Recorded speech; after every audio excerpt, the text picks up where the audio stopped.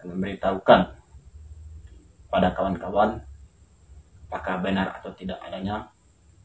Saya juga kurang tahu pasti. Jika itu memang benar, terima kasih Pak atas undangannya.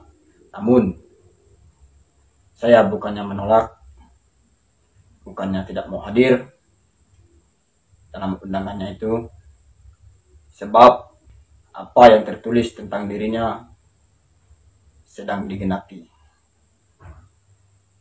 Dan satu lagi pesan saya untuk Pak Prabowo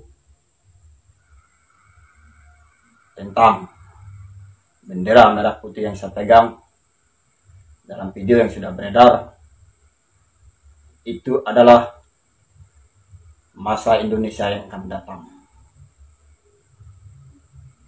Jika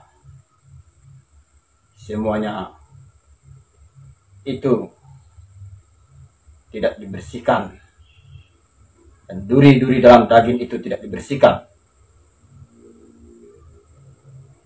sama seperti yang saya katakan dalam video saya yang sudah beredar, itulah yang akan terjadi di negara kita tercinta ini, negara kesatuan Republik Indonesia ini, bahwa masa yang akan datang kita seluruh warga Indonesia ini